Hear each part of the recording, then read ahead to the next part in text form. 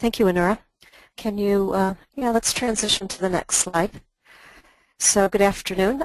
We will have to do some pinging of our slide transition here, as Anura and I are talking from different locations.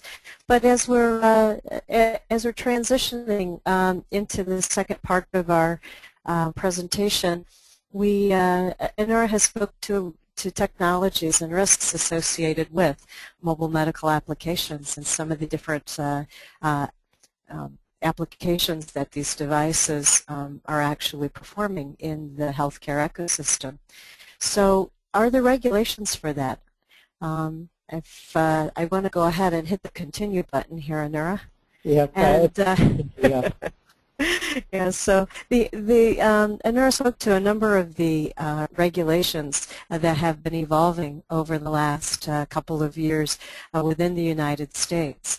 And after being a draft document for over 2 years, at the end of 2013, the FDA has published a guidance document for mobile medical applications.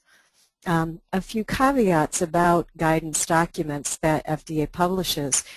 These recommendations are in fact non-binding recommendations. So they do not reflect regulatory law in the United States, but what they do is they contain the FDA's current thinking and thinking about how the products which are the subject of the guidance fall within the scope of regulations, and they support information to manufacturers as well as to the FDA auditors as to specific areas, specific guidance, specific procedures that can be used in order to assure that we have an equitable translation of the current federal regulations.